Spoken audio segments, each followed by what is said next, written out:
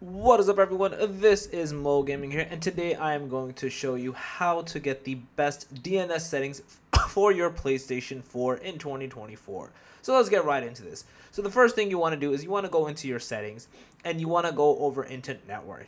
In here, we're going to go into where it says set up internet connection. So we're going to do one of two things just in general first. If you can switch over from Wi-Fi over to LAN, it would be highly preferable to do so. LAN's much faster, more capable, less prone to errors, I should say.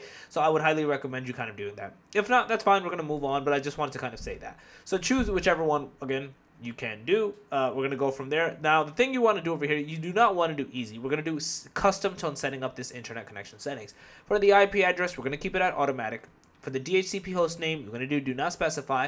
In the DNS settings, this is where you're going to change it from automatic into manual. Now, this is where the fun part comes. There's multiple different types of DNS settings. I'm going to leave a link in the description below for whatever is best for you to choose from there. Every region, city, area, country, etc. has a different / better DNS that can be used. There's free and private ones as well. So just an FYI, mine are free that I'm going to be sharing. The one I have right now, which is the most widely used, is Google's, which is 8.8.8.8 for primary and 8.8.4.4 for secondary. You can change it to Cloudflare's as well, which is 1.1.1.1, and secondary is 1.0.0.1.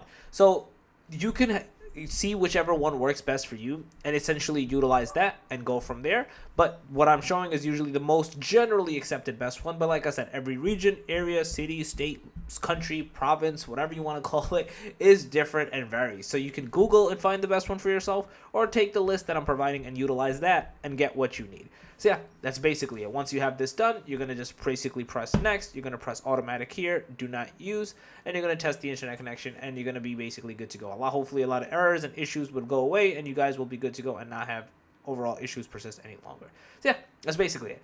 If you guys still have any comments, questions, or concerns, let me know in the comment section below. More than help you guys out. If you guys overliked this video, please smash that like button. If you guys are new to the channel, make sure to subscribe and click that notification bell. And that, welcome me out. Peace.